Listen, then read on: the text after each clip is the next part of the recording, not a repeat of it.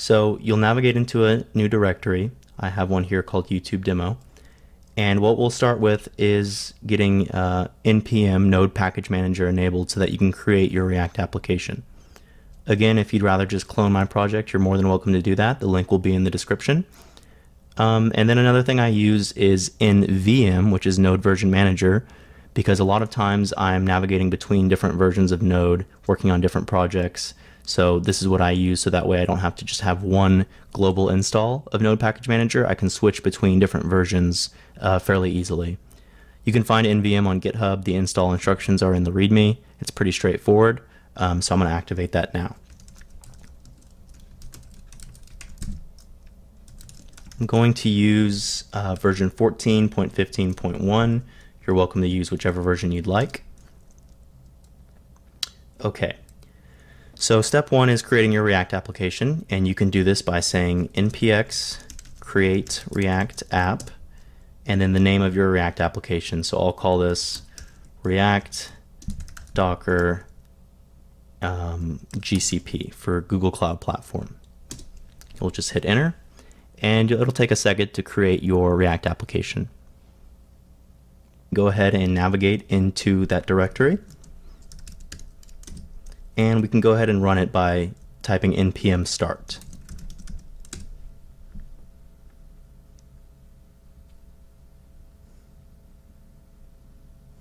Alright, so you can see here that we've got the app running. This is what it looks like in our local development server on localhost port 3000.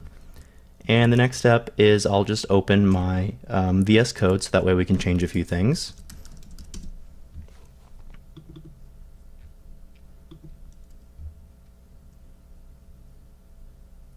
The first thing I'll change in here is just the base, so that way we display something other than edit source code, just so we know that this is a new application.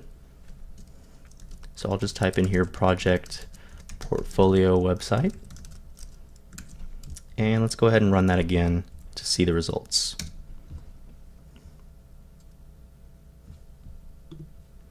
And there you can see project portfolio website. So it's up, it's running, and it's good to go. I'll just close my server.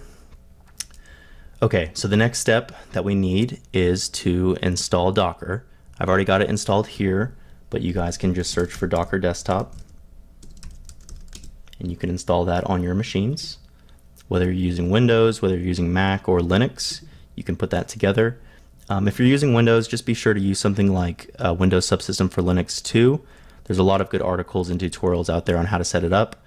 But if you're using Mac or Linux, it's very straightforward, so it's pretty easy to set up and get running. Once we have that, we can create our new files. So what we'll do in the root of our application is we will create a file called Dockerfile, and we'll also create a file called .dockerignore.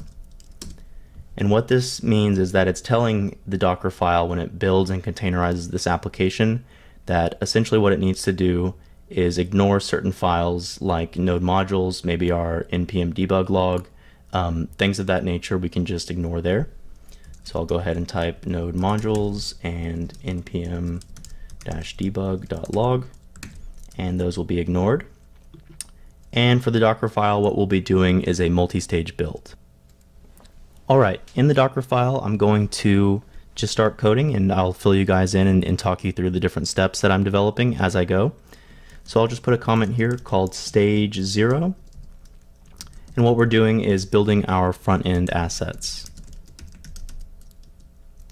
Okay, so the image we want to use, you can find images on Docker Hub and you can search for different images, but what we're going to use is a node image using the tag alpine, which is a really lean and lightweight Docker image to leverage Node and to build our application.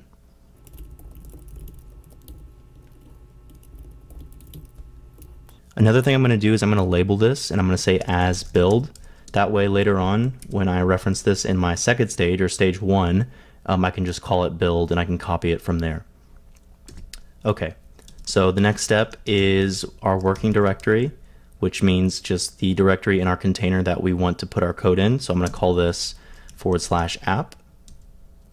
And what we want to do is we want to copy our package.json into that working directory, so that way when we install npm, it knows what it's working with. It can create the node modules for us. We're not having to pull those in, copy all those dependencies over. So if anything were to change, it would always update it accordingly. And you can see here that I'm using a star command, which is also known as a wildcard. So it's going to grab package lock.json as well as package.json. So it's going to get them both. Next, we'll run npm install as if we were doing this locally. And we will copy the results of that into the root of our working directory. Lastly, we will run this as the development build. So we'll say run npm run build. And that's it. That's the full steps for stage 0, building those front-end assets. So stage 1, we actually want to serve front-end assets. And we'll do that by pulling an image off of Docker Hub. There's an official Nginx image. I've also found one that works really well with GCP, so that's the one I'm going to reference here. Feel free to use Alpine latest for Nginx, but this is the one I'm going to use for this project.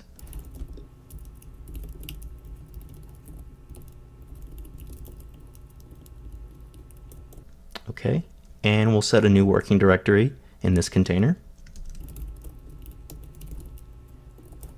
And the next step is to actually add our Nginx configuration into this container that it's building. But if you notice over here on the side, we don't actually have the Nginx configuration there. I'll go ahead and type it out, but then we'll go and actually create that configuration file.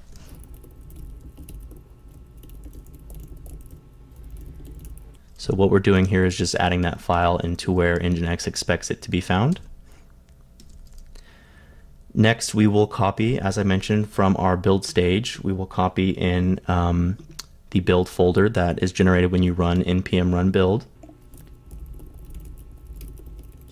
And we're going to copy that to user share nginx html, which is where Nginx is going to serve those files from, or where it expects it to be.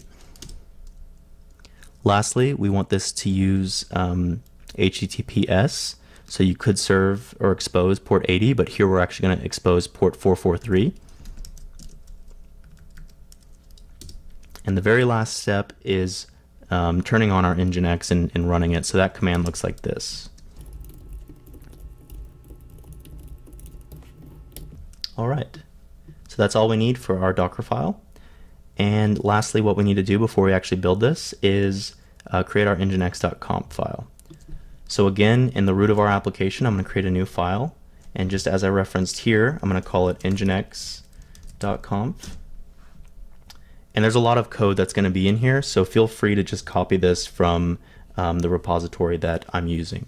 I'll go ahead and just skip to the end of after I type all of this out, so that way you don't have to sit and watch me type it all. And you guys will see the end result. So this is what the completed nginx.conf file looks like. I won't really go through it here. If you want to go in depth with that, there's plenty of documentation. Just search for Nginx and you can read through it there. But essentially it's telling it where to find the static files that we just put into the HTML folder, and it's listening on port 443 just as we exposed in our Docker file. So the next step is to actually build this and run it to make sure that it works before we deploy it to the cloud. We can do that by saying docker build -t, meaning tag, and you can tag it whatever you'd like. You can name it whatever you'd like. What I tend to do is I actually give it my username so that this puts it on the web for me, and it'll be located in my Docker Hub. So I will just call this React Docker GCP, and I'm going to tag it as latest. And lastly, I'll put a period here, which means to find the Docker file in the current working directory that I'm in. Great, so it's successfully built and tagged it. Our next step is to actually run this to make sure it works before we deploy anything. So let's go ahead and say docker run -p, and let's specify our ports. So for this example, I'll put this on port 8080 and we'll reference 443 just as we exposed. And then next step is to reference the name of our our image. So in this case, it's my Docker Hub username and then the name of my Docker image.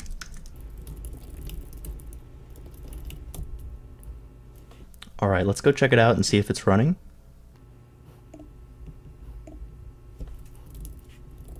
We'll go to localhost port 8080, and now you can see that it's actually running our portfolio website. A great example, if you want to go see this live on the web, I did this with my website, so if you just go to dylangonzalez.me, I've got my website here. I deployed it and built it using the same way I just showed you, and there are links to it. There's React Router being used. You can navigate to different pages, and it's very quick, it's efficient, and it's all there ready for you guys to use. So that's essentially what we're building here, except it just hasn't been built out in the code.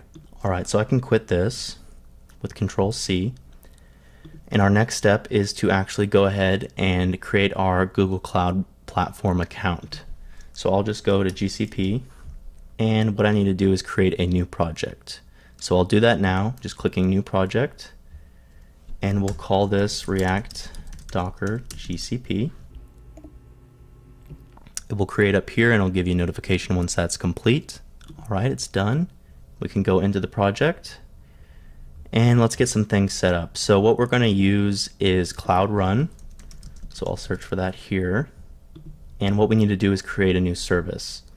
So ultimately what we want to do is leverage what's called CI/CD, and that is continuous integration and continuous deployment. It's a pipeline, it's a methodology used quite commonly in DevOps and modern day development. And that means whenever we make a commit to our master branch on GitHub, Google Cloud will understand or realize that we just made a new commit, and it will take the latest code, it will run a new build, and it will automatically deploy it for us. So that's what I'm going to do here, and I'll start by just clicking Create Service. And now what we need to do is select our region. So I'll select US West 1 for the Oregon region and give it a name. And we get two options.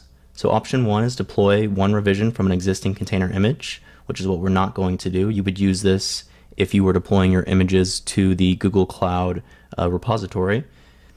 But what we're going to do is continuously deploy new revisions from a source repository. So we have to set that up with Cloud Build. I'm using GitHub as my repository, and you can search for your repository in there as well.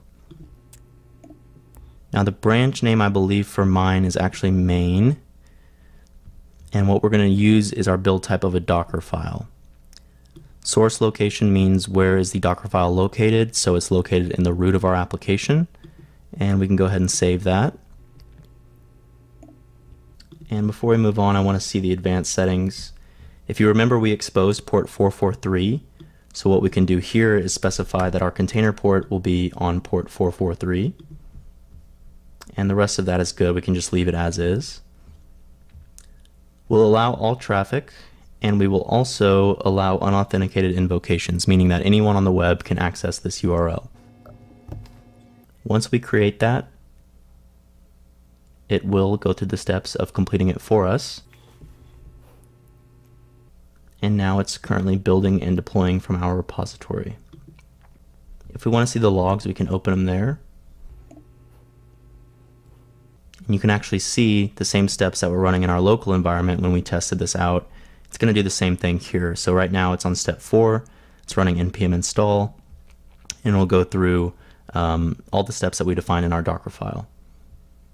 All right, we can see that it's been successfully built and deployed. So over here, you'll see the URL that this is actually running on. And what I'll do is I'll just open that in a new tab, so that way we can see our website. And the URL is going to just run the app served from Nginx in our Docker file. And you'll actually see here that it's the old base configuration of a React application. Now this is because I haven't updated what's in my repository. I haven't made a new commit yet. So just to show you guys the CI/CD pipeline and how that works, I'll do that now. So what you can see, we have a change here in app.js. We've updated it to our project portfolio website, and we can make that commit. So you'll see enter to commit on main. Just give it a name, push that. and it's going to push it to our GitHub repository. And once that is done, you'll actually see, or you should see, a new version being deployed, although this is not actually the version that we want. Let me go and make sure our triggers are enabled. And there it is. 24 seconds ago it started this new build. We just made our commit. We got a new push to main, so it's rebuilding it now. We'll go back to our dashboard to make sure that it's building. And once that's complete, we can actually just refresh the URL that we're on, and we'll notice that it's got our new version that we just committed. And when we refresh the page, we see Project Portfolio website. So this is it. This is the application. We have built a React app. We've packaged it with a Docker file. We're serving those static files by using Nginx, and we deployed it on Google Cloud Platform. So the next steps, if you guys want to take this to the next level, obviously just creating your React app, putting in the content that you'd like to see there. And then additionally, from your Cloud Run, you can see Manage Custom Domains. So if you wanted a different domain name other than the default URL that it gives you, you can create one and associate it with your project that's running. And just like I did with my website, you can reference your own custom domain like dylangonzalez.me, and you guys have a portfolio project to run.